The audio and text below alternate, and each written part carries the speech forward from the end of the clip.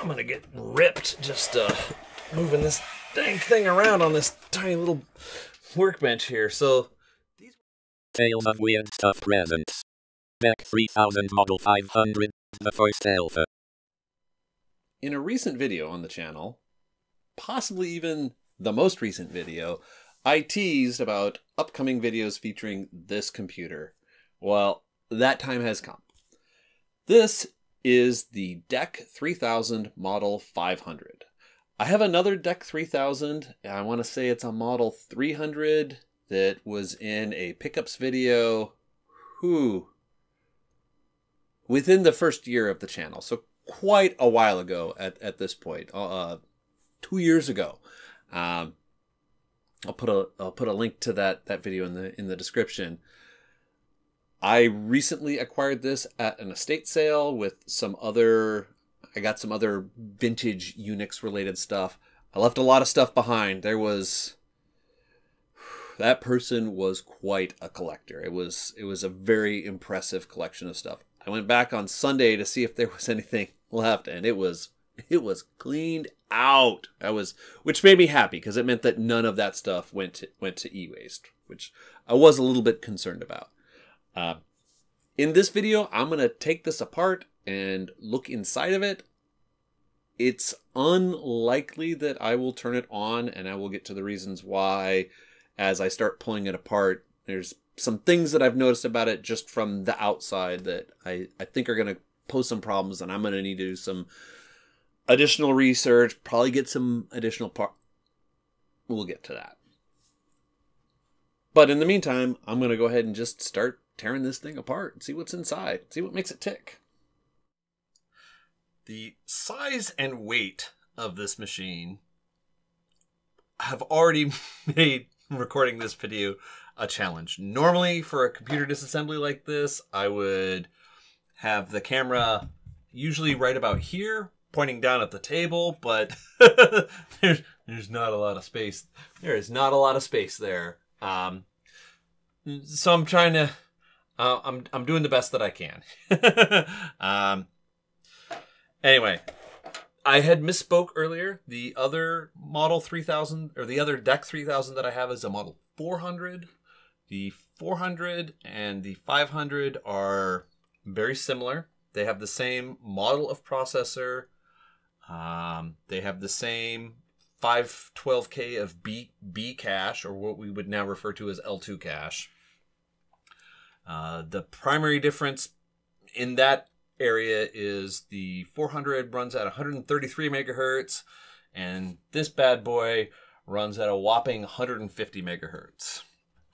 Now, take this off. Now, I had tweeted a picture of this. One of the reasons that I felt compelled to purchase this machine is there is a price sticker on here from Weird Stuff Warehouse for $274.99.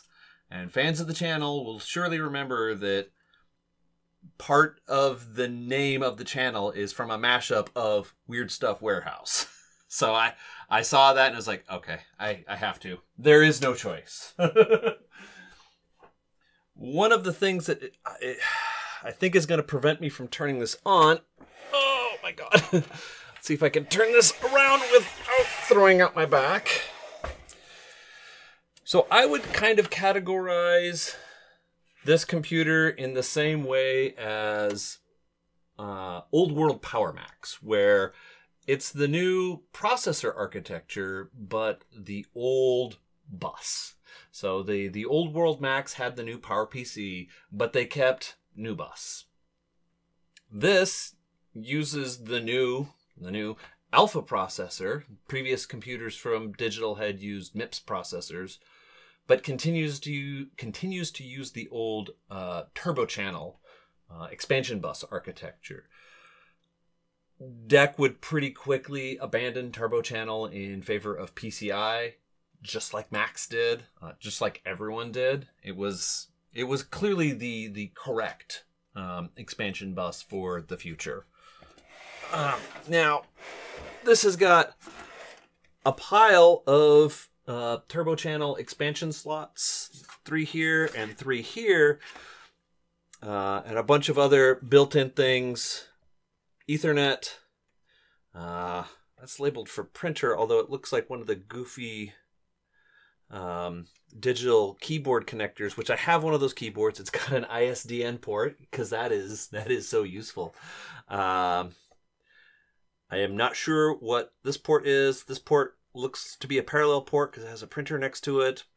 Obviously SCSI. This is the video port, and this is, I don't remember what this kind of connector is called. It is a cousin of 13W3 that a lot of other UNIX kind of workstations, Suns and SGIs used, but it's its own thing, and I don't know if I have a cable for it. The other thing that I see missing back here is a serial port, so there wouldn't even be, without a monitor and the correct cable, I don't even think that I could connect just like a serial console to it.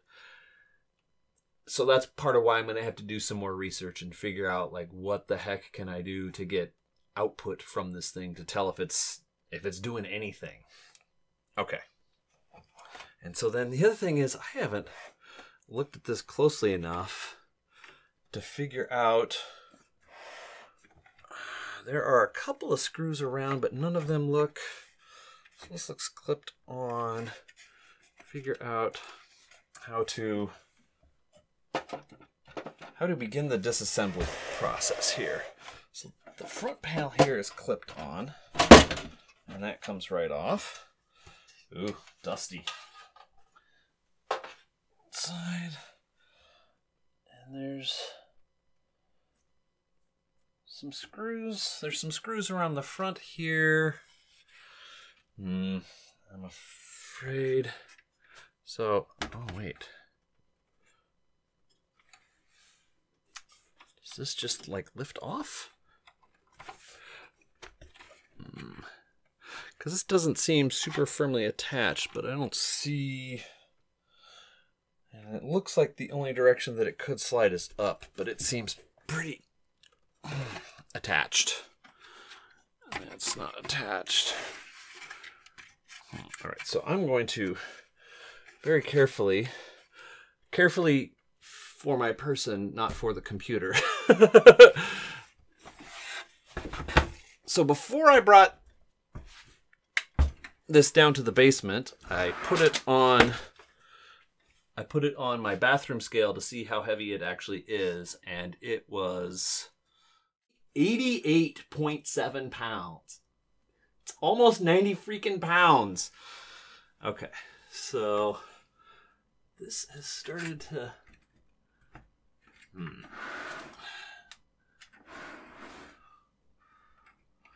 I do not see how this might come apart. Wow. It's missing one of its giant metal feet. Camera probably can't see that this one's missing. That's a little trap door. Alright, I'll get to that later. It is not.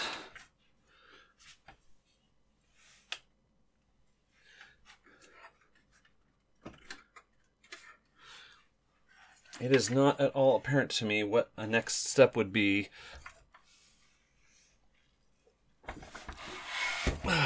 in this disassembly process. Because this is not... Really seems like this should slide up. Oh, but it is not gonna.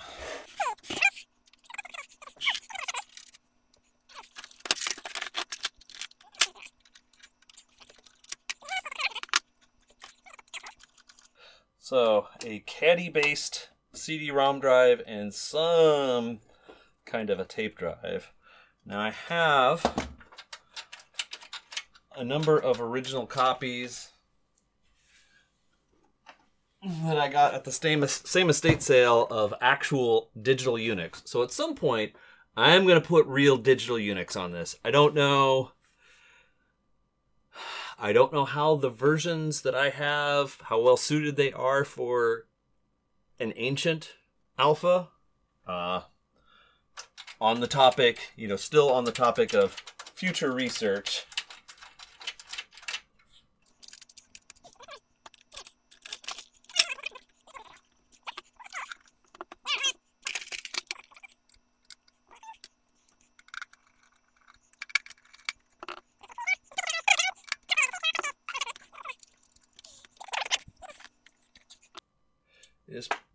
pretty rare that I come across a computer that wants to be just not taken apart. I'm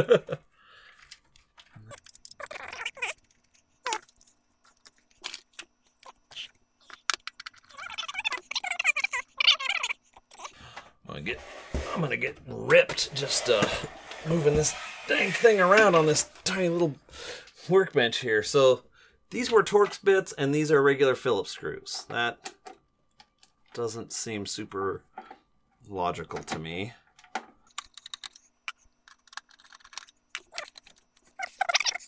guess we could take a look at the front here.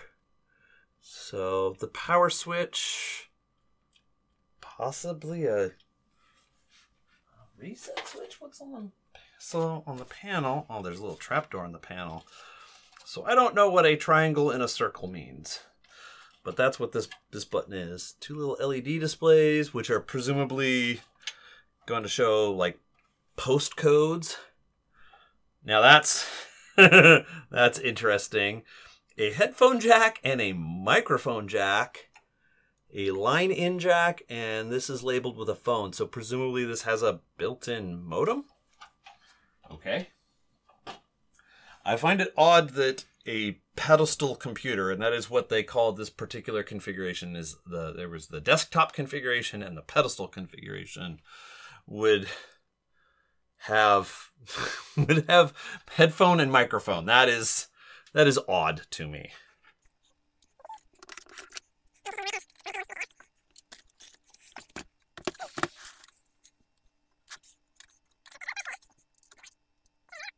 Trapdoor right here. That this looks like an IEC power connector in here, and some kind of another connector and a ground cable.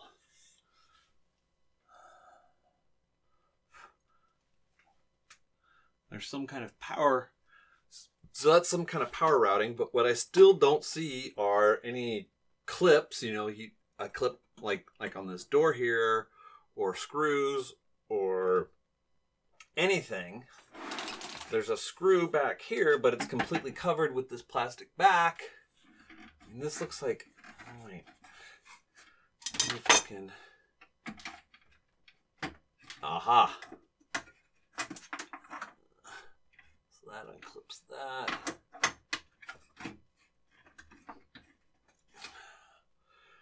I really, really, really do not want to break any of this old, assumedly very brittle plastic. So there is a little clip here. And there's maybe one at the top. That one doesn't want to come apart. All right, so then where? Okay, so let's slide in. So assumedly, if I can get this other clip down here undone without breaking it, this back piece will just come off. Aha! Yay! All right, progress. Even if just a very small amount of progress. Because this still does not... No progress towards getting the sides off. Before I started this process, I should have looked for a service manual, because there would be one. And it would have information. Now, what it says, what I overlooked, is there's these metal tabs. I don't know how well you can see them. There's these two metal tabs here. And what it says is that to remove the side panel, you pull on these metal tabs. Oh, there we go.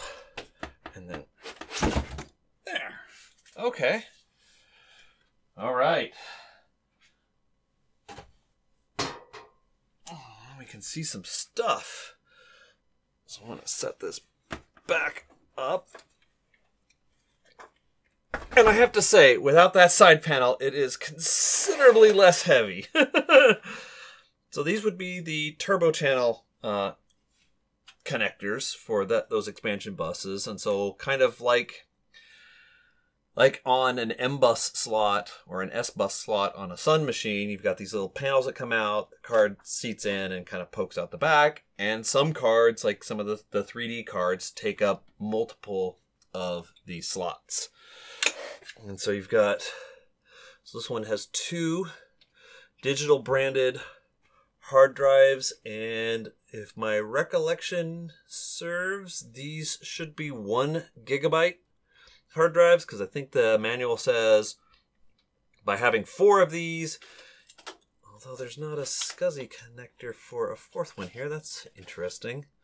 You can have up to 4 gigabytes of storage. Woo! I mean, in 1992 or 93, when this came out, 4 gigabytes would have been a lot. I think at that time I had I had a half a gigabyte hard drive. Oh man, this is really... All right, so I think I need to lay this down to do this, to get enough. There we go. Oh, hello.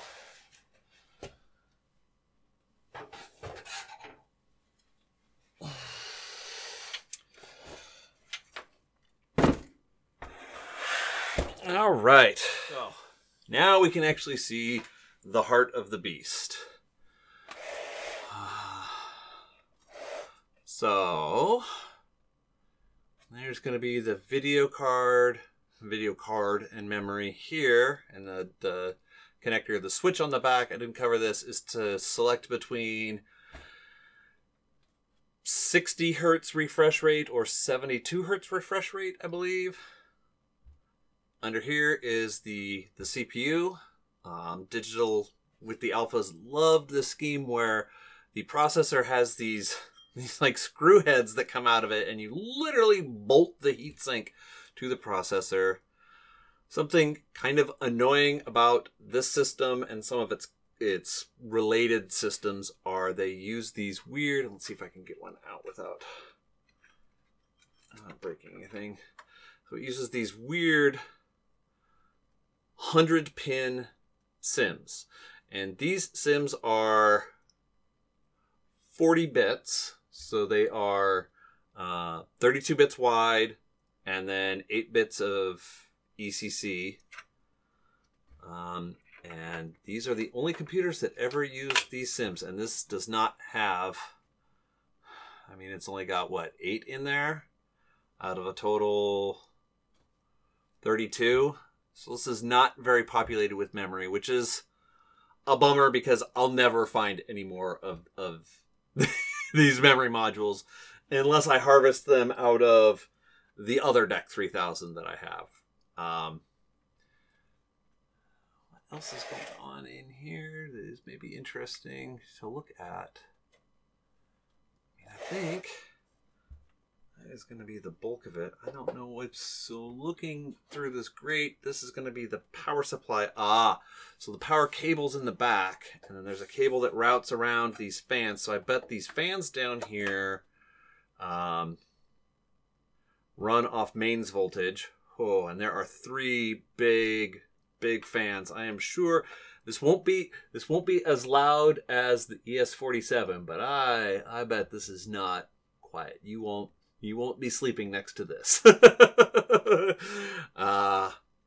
And presumably they are blowing up, which is why this pedestal is raised for air intake here.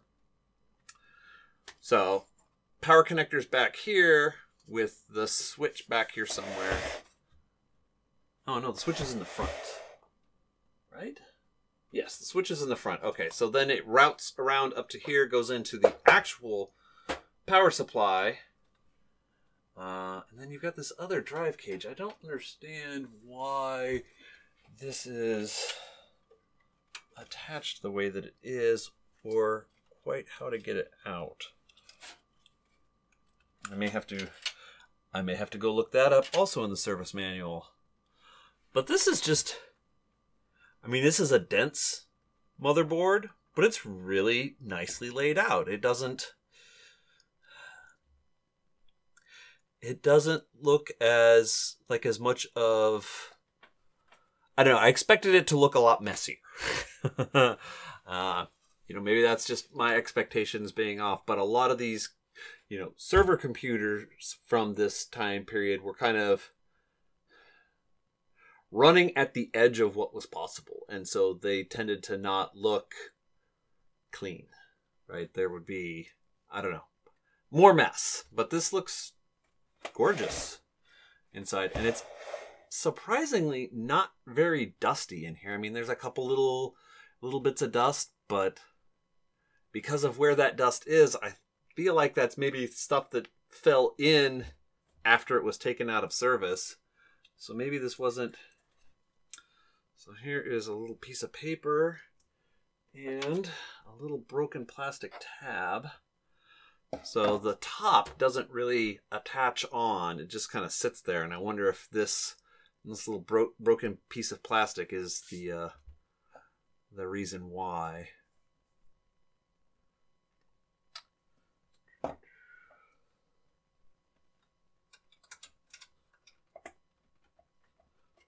Okay, so this looks like it could...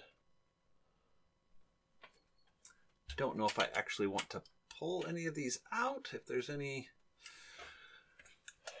value in that. All right. And the button on the front is not a reset button, it's a halt button to go into console mode, the manual says. So some kind of service mode. And I don't think I have a socket that can get... There we go.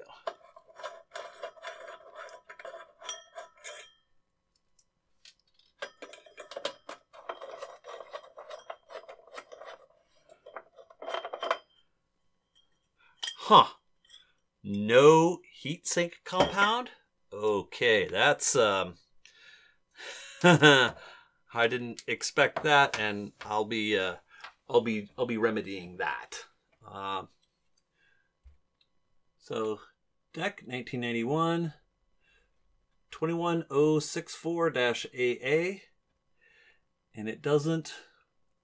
I'm a little bit surprised that it doesn't list a rated clock speed on it. Although I know from online sources that this model runs at 150 megahertz. But I'm surprised that there's not an obvious indication on the CPU itself of what its rated speed was. I mean, I guess you weren't going down to your local CompUSA in you know, in 1991 or 92 or whenever to, oh yeah, I need a new alpha processor. Like, that was not a thing. You bought that as part of this whole thing, and you paid all the money for it. And what a bargain too. Before I pack this back up and close it all up, I want to point out what I think is maybe another similarity with the previous MIPS-based architecture. So these Sims are on a riser. Let's see, what's the easy way to get... There we go. So the connector, yeah. So this beautiful riser board, MMB module, digital AACC-2. Wow, God, that looks gorgeous. Looks brand new. Has an edge connector, kind of, you know, like the pin headers that you would see on an IDE cable if it was, you know, mega wide. Now this is a memory module that I believe is from a DECstation 5000 Model 200 series. Because it is, where is it? On the other side. It is digital branded, and searching on some of these numbers, you know, I added up what's on here, and I think that this is a 64 megabyte module, but those systems seem to have only been able to have 32 megabyte modules, so I'm not 100% sure what's going on with that. But look at this. They have basically the same kind of edge connector, and I've not observed another computer manufacturer using that as a connector for memory. So I thought that's kind of interesting. Ooh, and there is some dust collected around in here. I'll blow some of that dust out. So I'm going to bundle this back up, And the little bit that I saw in the manual leads me to believe that this port on the back, these ports on the back that I saw, that I thought, this one in particular, that I thought was a parallel port because it's got a printer next to it, is maybe actually a serial port for a console. So maybe I can hook something up over serial to this and maybe boot it up to a console and see something. I don't know, see if it works, see if it lives at all. I mean, it's at least worth a try until I can figure out a way to get monitor hooked up. And usually the other I have another it's a much newer than this. It's a 21164 based system. I believe that it boots up first. Stuff comes out first on serial console if it's connected way before it will light up video and send anything out to that console. There might be some other, adjustment of some of these switches on the back, because there's a switch back here for that. It was this S3 switch was for selecting alternate console, because supposedly this maybe also is some kind of a console connection. I don't know. This is all very new to me, so I'm kind of figuring it out as I go, like you do in this hobby. All right, I'm gonna put this all back together, maybe blow some things out with compressed air, and then yeah, I'll turn it on and see what the heck happens. See how loud these 3 giant fans down here are. I'm sure they've got nothing on the ES47, but they're not going to be quiet. Make sure that's off. So I've plugged with a collection of adapters and whatnot through a USB serial adapter to my laptop here. Let's see if this see if anything good happens. Oh, you dirty dogs. I've already been thwarted because the power connector is a quote-unquote regular IEC cable, but with a notch cut out, which I believe means pulls a lot of wattage. Or a lot of amperage. I don't know if I have one of those. I have come up with a power cable. We're not going to talk about this. Serial terminal, all set up. It's plugged in. Don't ask about that either. It should be good to go. This will be the first actual power on. I am nervous. I am nervous about this. All right, let's see if anything happens. Oh. I heard something. But there is no... I thought I heard something when I turned it on. Like an additional click. Inside this power supply, maybe. Let me see.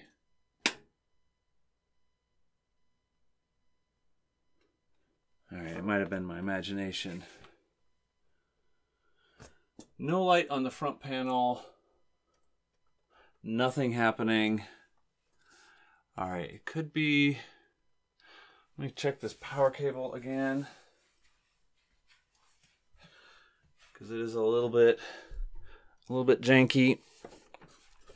It might not be making good contact.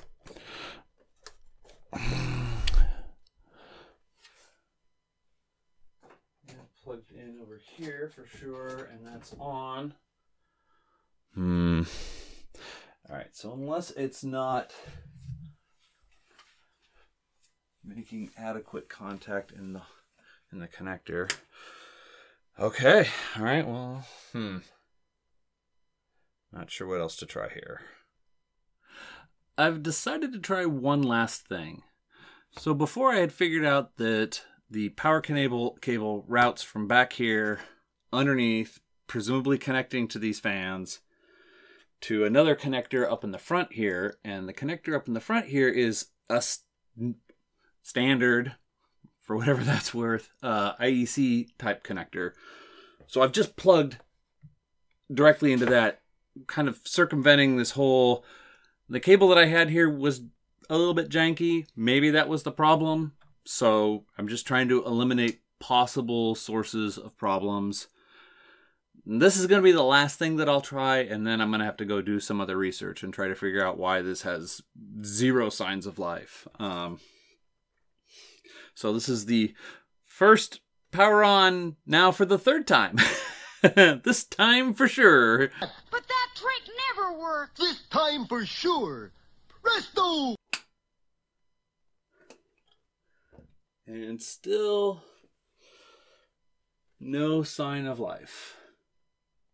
Okay, so I am suspicious then that perhaps there's a fuse in the power supply that has faulted, or maybe something like that. Either way, it's more than I'm going to try to dig into right now. I think probably what I will do before I come back to this machine is I will try to power on the little brother of this machine, the model 400 that I have, and see if I can get that working. They're very, very, very similar. So if I can get one working, I should be able to get the other working. If anyone has any ideas of things to try, I would absolutely love to hear about it. If anyone has any experience using one of these computers, I searched YouTube earlier today, and there are 2 3-minute videos from the same guy in Germany about one of these, and a short of some guy using a piece of software on one of these. And that is it about this computer on YouTube. So for what it's worth, I guess I've expanded the knowledge base considerably. Okay. Anyway, if you have enjoyed watching me flail around with this old computer, click the like button. If you'd like to see if there are ever any updates where maybe I get this thing to show some signs of life, or I turn it into a museum shrine or something, click the subscribe button. And in the meantime, try to remember the good stuff.